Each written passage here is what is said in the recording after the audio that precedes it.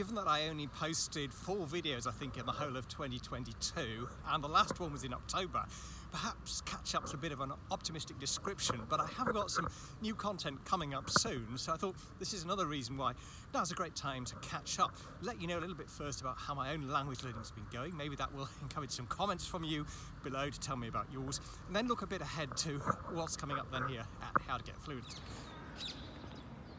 A lot of my effort has been going into my basic Japanese, and I did update on that last April. One of the reasons I haven't done anything on here about it since then is really there's not that much to say. You know, sort of like watching paint dry in a way. My view of language learning is that it's a long-term thing, involves a lot of engagement, which is really interesting for the language learner if you set it up right, but there's not always that much to see for other people. So I'm really excited by and pleased with the progress I've been making with Japanese. But what I want to say here is I've just been keeping going with the undramatic daily engagement. And you're listening to a lot of podcasts too, particularly when I'm jogging or walking. But I'll do a separate video on that certainly. My other language which isn't so advanced is my Basque, and with that again I've been doing a lot of listening, and that's daily as well as with the Japanese. But also I have ideally a couple of conversation sessions a week, one-to-one on Skype with teachers who I pay to do that with me. And while my speaking in many ways is still very, very rough and ready, I certainly can follow radio discussions now, native level radio discussions, in a way which I wasn't able to do, say, a year ago. So that's really, really encouraging, particularly when I think, I'm coming up this year actually to the 10th anniversary of when I started Basque. So again, it's been a long, steady journey. And one thing I really enjoyed back in December actually was to go back to the London Basque Society, whose events I used to attend several times a year, really. I started actually having classes with them back in 2013, but then I didn't because of COVID. There was nothing going on, and then they put on a few events in 2021 and end of 2021, start of 2022, which I couldn't make. But we had a great Christmas dinner that was in early December up in North London. It was a wonderful occasion, and it was lovely to see some of the learners and native, as it were, Speaker Society members who remembered me, who know me, and that's a wonderful thing, the way community is working out for me with that language over the longer term. If you're learning Basque or another minority language, have you found particular challenges with that? Any questions? Let me know underneath. Cripes, a lot of police vans around. Looks like central Brixton is cordoned off. What's going on? So I'm doing a detour. It seems that somebody's actually been run over by a bus. There was a fatality. Now, where was I? Counting my blessings, I suppose. But yeah, I was talking about Basque. Another thing that I actually had the opportunity to do back in, I think it was almost a year ago now actually, was appear on Basque Radio. It was International Basque Learners Day, and my teacher sort of asked me to do it. I didn't like to say no, didn't feel ready to do it.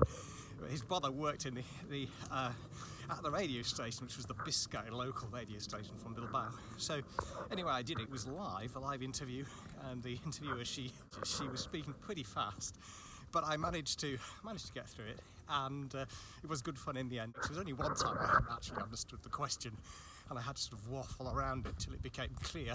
But otherwise, yeah, I'm glad I did it. I needed a push, I think. I always do to do that sort of thing. I'm not somebody who can, who likes sort of fake it till you make it in language learning or in anything else really, in a sense.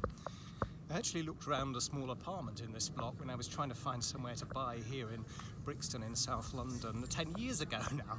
Ended up going for a larger house, but it would be rather a nice place to live in a sense, very, very central here, very near the underground station. What about my Russian? What have I been doing in the language in the last year or so? Well, no writing, which I could really do with practicing, and not much talking either, because the time and the money for that's been going, as I say, on Basque. And mainly watching videos on YouTube actually about the situation with the war in Ukraine. So it's native level current affairs YouTube really, which is my main way of interacting with Russian. Also some people on Instagram as well. So Russian is sort of, bubbling along. just coming onto the Stockwell Road here, so on the boundary between Brixton and Stockwell. Once you get into Stockwell, it is the area known in London as Little Portugal. There are many Portuguese migrants who came over in the 60s and 70s first, and then other waves since then. One of the reasons I actually started learning Portuguese back in 2010 was because I moved back to this part of London. Actually, I was lodging initially with my friend who I'm going to have lunch with now, and you hear Portuguese in its European form on the streets here. Certainly it's the second language. Although I was learning 2010, 11, 12, did a trip to Portugal in 2013. Since then, that's when I started Basque. So really Basque has, you know, had priority, and then I started with Japanese in 2019. So Portuguese on hold, but it will be definitely coming back. I listen to Welsh on the radio usually at lunchtime. I listen to the lunchtime news broadcast, and actually I have been contributing to the media in Welsh myself since the invasion of Ukraine. When I was a Russian history academic, I used to occasionally talk about the situation in Russia, Central Eastern Europe, and Radio Cymru, the Welsh language service of the BBC, has been in touch quite a few times in the last year, and I've been contributing on the radio and on the television news occasionally, discussing events. And you'd be surprised in the Welsh-speaking community how they manage to find people with something to say on virtually any topic. There's always a Welsh speaker somewhere in the undergrowth. I read a lot of Welsh too, and I follow or followed a lot of Welsh tweeters on Twitter. Some of my closest friends of, you know, several decades standing are fluent Welsh speakers, and I've got to know several who are learning Welsh as well through the polyglot community. Talking of Twitter, one of my New Year's resolutions actually carried out was to delete the said app from my smartphone, and that I did because I was just spending too much time on it.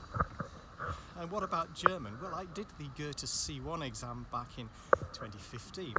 Since then I've continued to watch a lot of material in German, speak, and you know, also read quite a bit, and that's been continuing in the last month. But the other thing I've been doing is building out my role as a German tutor, motivator and teacher, if you like. I already have had a German course, an intermediate German course over at How to Get Fluent. It's called the Weekly German Workouts. If you're interested, I'll link underneath. That's been actually going for a couple of years now, but I've been building out a new complete beginner's course, and so that has been taking a huge amount of my time over the last 2 years, really. So that is something which has really, you know, I've poured my heart into, and the first students who've been on it have, I think, really enjoyed it. There's been great feedback. I will be opening the doors again on that one probably round about April time, but we'll see. I'll let you know. If you're a long-term language learner, let me know in the comments about how you juggle your different languages. Is it that you do one for several years, get it to a certain level and pause it, or you revive languages when something relevant happens to make them important to you again in your life? Do you keep more going in parallel? There are various ways to tackle this, but I've always felt and found that once I got to a sort of upper intermediate level, sure, I may get a bit rusty, but after, you know, even a day or two of re-engaging, it all comes back as if, you know, I hadn't been away, as it were, mentally or spiritually from the language. I'm now on South Lambeth Road, which runs between Stockwell Green, which has not been green, I think, for several centuries, and Vauxhall.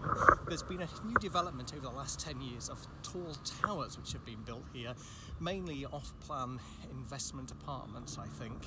I am not a fan. See what I mean about the Portuguese? In just a few days, there will be the first of my 5 Polyglot Gathering 2022 vlogs. Bit of a delay? Yes, it's true. But finally, the first one on the eve of the event is out. It's a lot of fun, I think.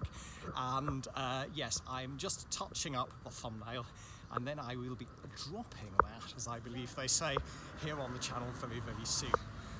I'm just arriving at the cafe now, so I better finish, but it's nice to be back, and I'd love to hear how things have been going in your language learning life. See you soon.